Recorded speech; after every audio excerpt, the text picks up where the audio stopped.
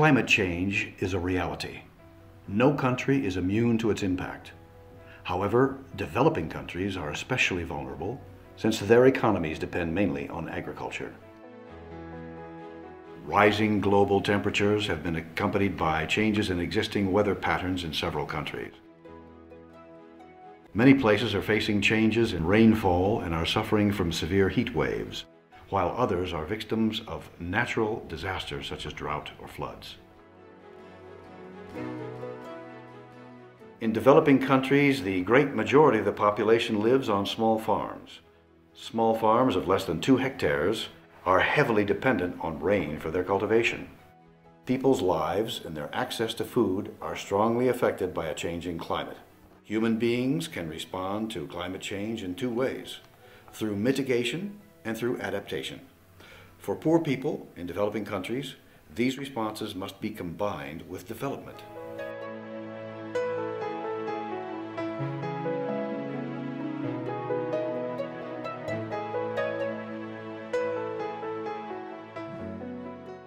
Humana People works every day to improve the living conditions of the most disadvantaged communities. But it is especially through the Farmers Club program that we deal with the direct impact of climate change among poor farmers and communities in developing countries.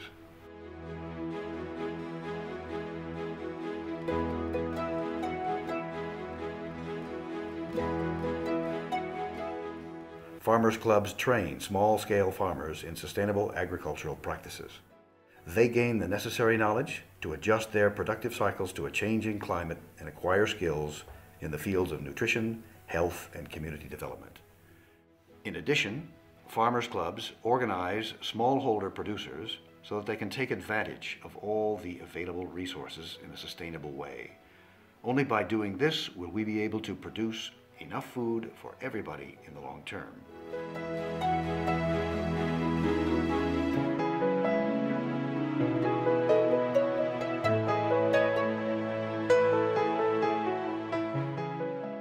Soil quality is at risk, not only due to climate change, but also due to other human activities. Through Farmers Clubs, the members learn to use conservation farming practices. These consist of making and using compost to improve the fertility of the soil,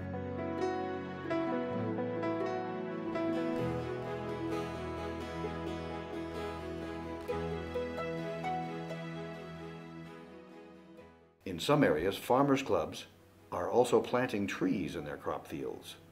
This helps keep moisture in the ground and protects crops from wilting and suffering from water loss. Trees also contribute to adding important nutrients to the soil. We are planting trees in the different areas around this Mikolongo Vocational School. So we have planted almost 150,000 starting from last year up to this year. We are continuing planting those trees. In this area we have 2 mountains which we have planted trees, and now as you can see this mountain is bare. We need to make this area to be covered with the trees.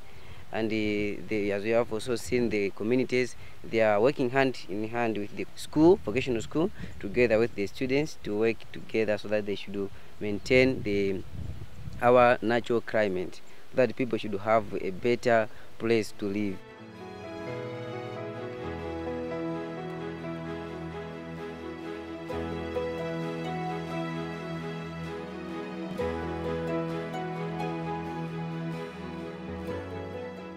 With climate change, amounts and the availability of water have become unpredictable.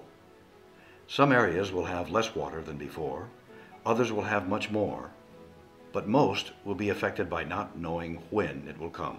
Water management therefore becomes a critical issue for communities living from their farming. Water management includes irrigation systems which are simple and save water. Here in Mozambique, Cabo Delgado, we are suffering because the climate change, because the water is not easy. It's very difficult to have water. Then the members, they need to have the vegetable production, but they don't know how.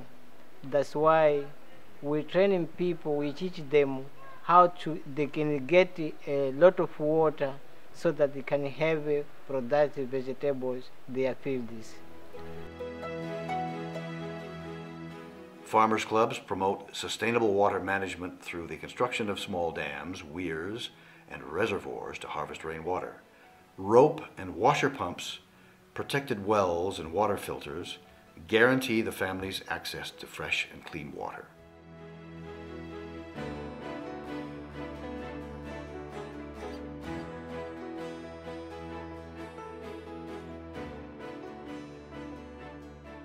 One important aspect of an improved life for rural communities is the access to energy. Most rural people live with firewood as the principal source of energy for cooking and even use it for heating. Sometimes kerosene and gas oil are used to run lanterns and small generators. In energy solar project, we provide the light for the people, where we have a 40 station.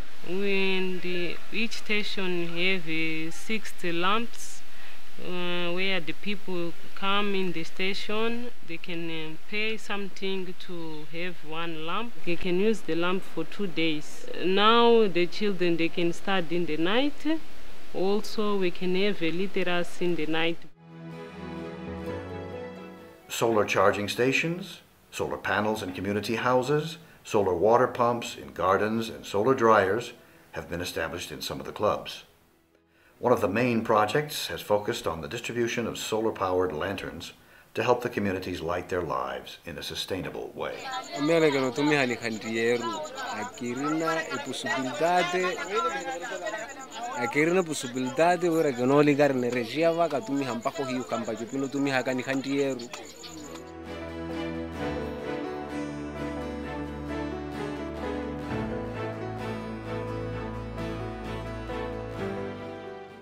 Several farmers' clubs have introduced the use of other energy sources such as biogas or biofuel generated through jatropha seed oil.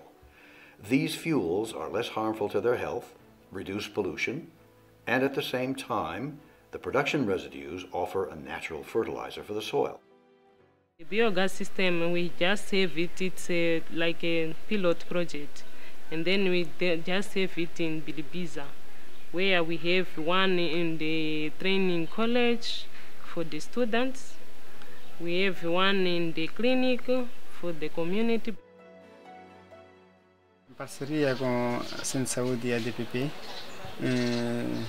fomos oferecidos, né? Teve um apoio de biodigestor, que esse biodigestor nos ajudou na parte da cozinha e esterilização. E nesse momento já pronto, não gastamos mais gás, né, por comprar para esterilizar o material. Usamos esse gás de biodigestor.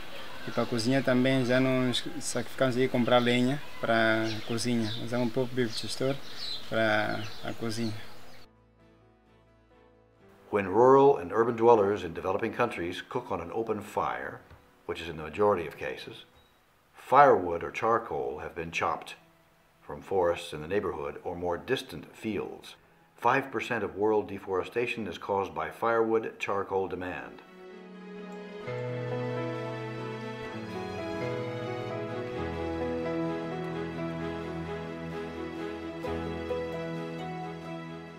With improved firewood, saving stoves, the need for firewood is reduced by up to 50%. In this way, the pressure on woodland is also reduced, and as a result of cleaner burning, there is less smoke and fewer chances of respiratory diseases.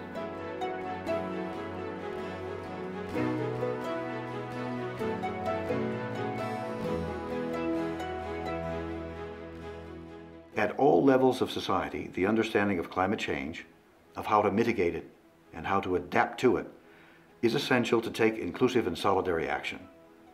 In all of our projects and activities, be they in the global south or in the north, this major challenge to humanity is addressed with explanation, understanding, and a will to seek the common and concerted action that it takes to face it. Over the last years now, been starting up new programs, especially in connection with our vocational school, where we have started up courses in what we call renewable energy. We are teaching the youth there both how to maintain solar panels and even go in for biofuel fuel, or even how to hopefully also use wind energy one day in Malawi. These are our students who are undergoing our one-year training in renewable energy, that is level 1. So here they will learn about how to build a solar cooker. So if they build it and use it for boiling water, we'll save some firewood. And we only use firewood when it is cloudy or a windy day where there is no presence of sunlight. And also they will learn about how to connect solar PV components like solar panels, solar regulator that protects battery from being overcharged and also from being over discharged.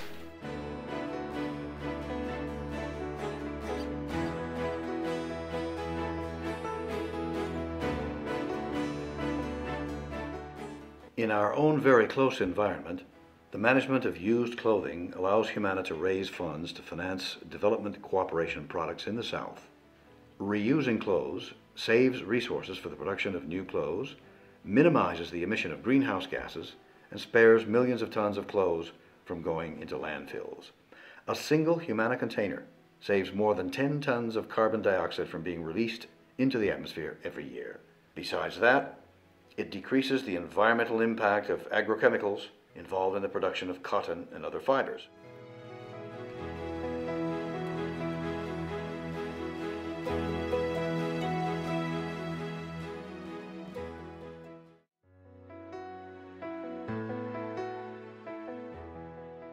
At Humana, we believe in acknowledging the challenges and in finding ways of dealing with them by forming a true alliance among people living all around the globe. We share this globe of ours, and its climate is a fundamental condition for life.